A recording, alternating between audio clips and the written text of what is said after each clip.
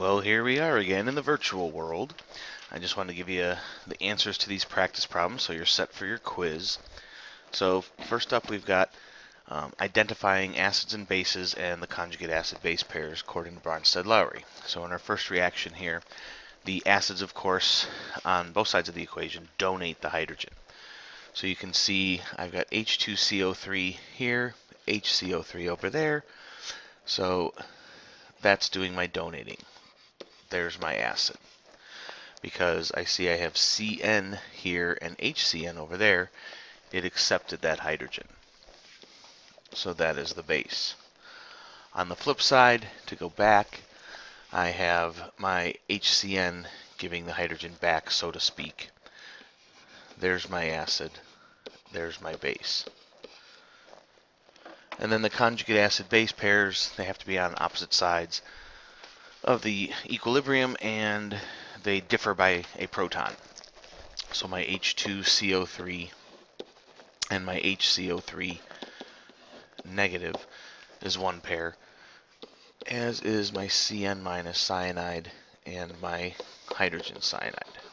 So those are my acid-base pairs for that reaction.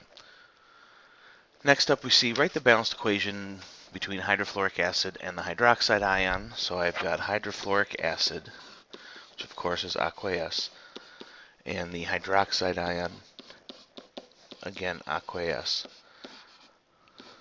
And we're going to form the fluoride ion and water. So my fluoride ion is aqueous, and water, of course, is liquid. And then hopefully you recognize, obviously, hydrofluoric acid, hydroxide's acting as the base. On the other side, water is the acid donating a hydrogen to the fluoride ion. And so my pairs, I have HF and F, and I also have hydroxide and water. And so when you're looking at whether or not something is an acid-base pair, it's just going to be differing by a hydrogen. So the acid HPO4 minus 2, the conjugate base, would now not have the hydrogen there anymore. On the flip side, down here I have H2PO4 negative as the base. The acid will have one more hydrogen. So you can pause the video and I'll put up the rest of these answers and you can check how you did. So again, if you're given the acid, the conjugate base has one less hydrogen. If you're given the base, the conjugate acid has one more hydrogen. Hope you did good there.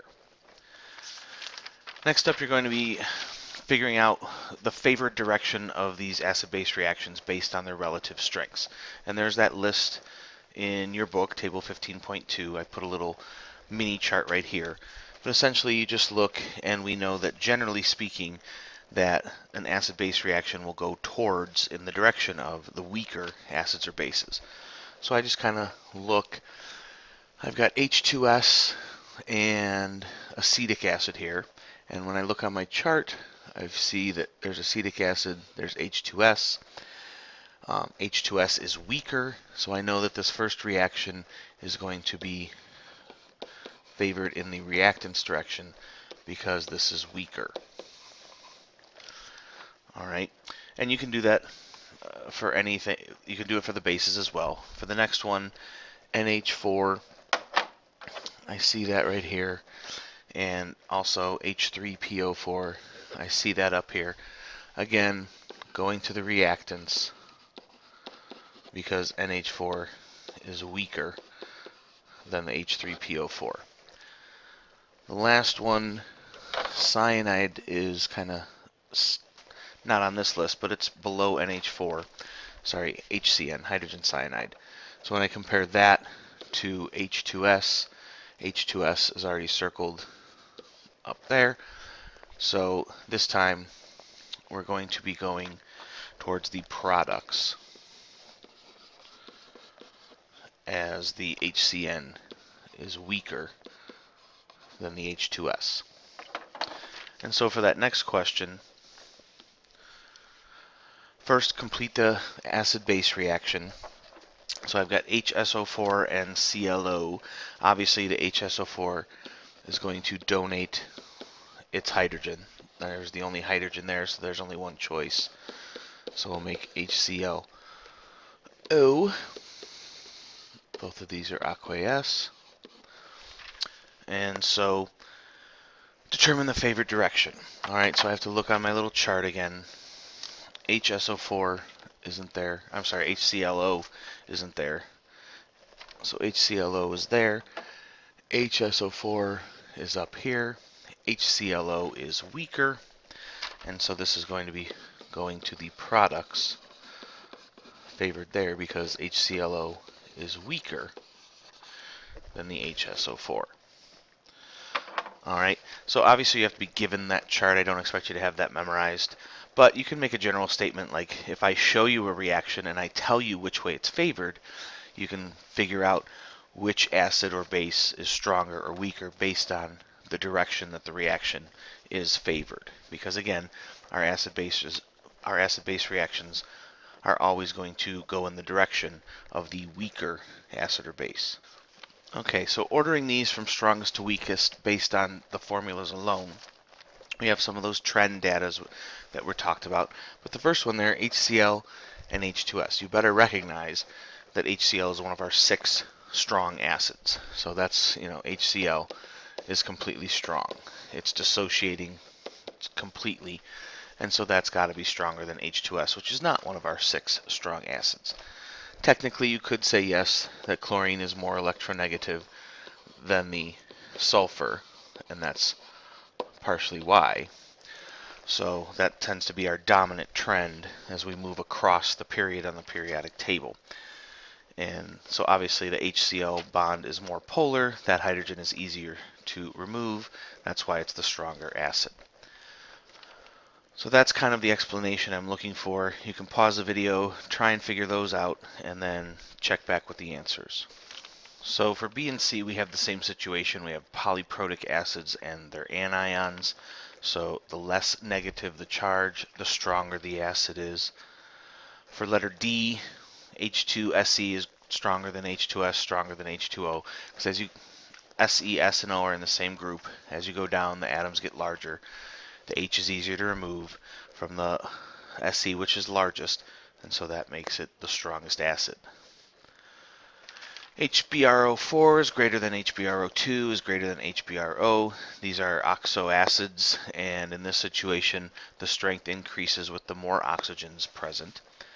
And lastly, this was in our notes, HF, hydrofluoric acid, is stronger than water. Obviously, fluorine, our most electronegative element, more electronegative than oxygen.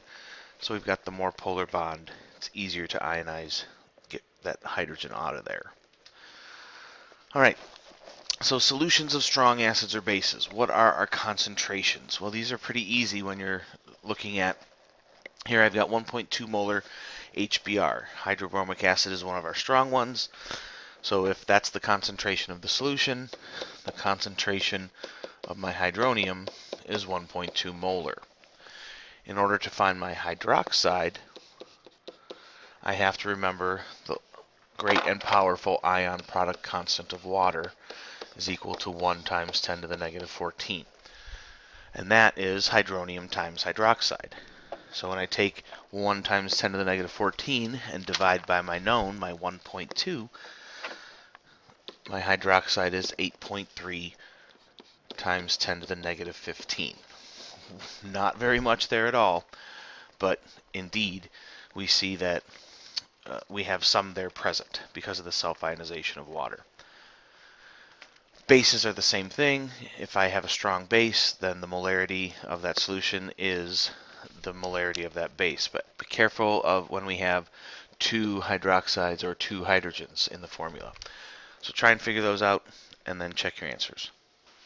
So for letter B, strong base, so my concentration of hydroxide is 0.32 molar, and then when I divide my ion product constant by that, I get hydronium 3.1 times 10 to the negative 14.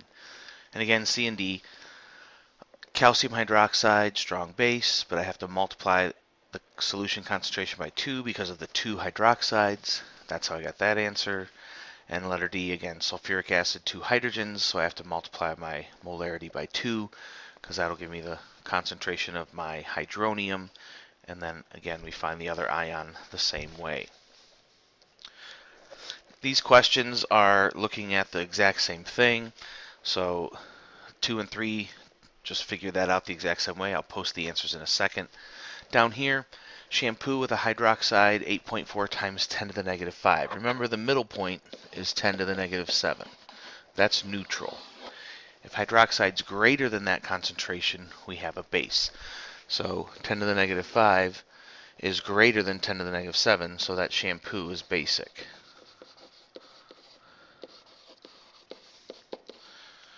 And the antiseptic solution has a hydroxide concentration of 1.5 times 10 to the negative 9. That's less, so the antiseptic is acidic. And you're like, wait, Mr. Sen, this doesn't make sense. I know, I just realized that I had already switched this for next year. So on yours, it says the antiseptic here, and it says the shampoo here. But it's the same concept. When your concentration is greater than 10 to the negative 7 for hydroxide, it's basic, and when it's less, it's acidic. Sorry about that. Got ahead of myself. Pause and figure out 2 and 3 and check your answers. So question 2, hydrochloric acid, concentration is 0.5, so that's what the concentration of hydronium is. Ion product constant divided by that, that's how I get my hydroxide, 2 times 10 to the negative 14 molar. Number 3, magnesium hydroxide, 2 hydroxide, so I have to multiply by 2. That's where I get that concentration, and then find the hydronium using the ion product constant. So now it's time with fun with pH. So when our pH is less than 7, that's an acidic situation. When our pH is greater than 7, that's basic. When my pH is 7, that's neutral. Even if my pH is slightly above or below, only 7.0 is actually neutral. And then, of course, pH plus pOH always equals 14. So if I'm given my pOH, then it's just a matter of subtracting from 14 to find that. So my pH is 8.7, basic. And here my pH is 2.3, acidic. To find pH, you simply take the negative log of the hydronium concentration. And so somehow you got to find the hydronium concentration, or if you're given pOH, again, subtract from 14. So first up, if I take the negative log of 10 to the negative 8, my pH is just 8. When I take the negative log of 6.35 times 10 to the negative 4, I get 3.20.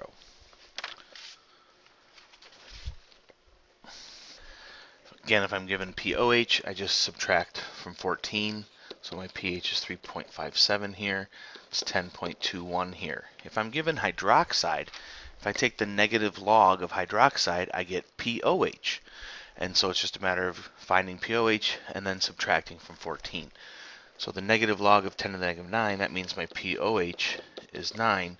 So my pH is 5. Here, if I take the negative log of that hydroxide, my pOH is 3.14. So my pH is 10.86. If I want to know my hydronium concentration, then I simply use the reverse log. The hydronium concentration is 10 to the negative pH. So if my pH is 10, my concentration is 10 to the negative 10 molar. If my pH is 2.5, it's 10 to the negative 2.5, but I don't leave it like that. I put that in my calculator to get 3.2 times 10 to the negative 3 molar. If I have pOH, then 10 to the negative pOH will give me my hydroxide. Oh, I'm sorry, easier than that. Subtract from 14 first. 14 minus 12.75 is 1.25. So 10 to the negative 1.25, I get 0.05623 molar. Pause, try the other ones. I'll show you the answers real quick. There are the answers for C, D, and E and how to do them. I'm going to have to start another video for the last couple questions.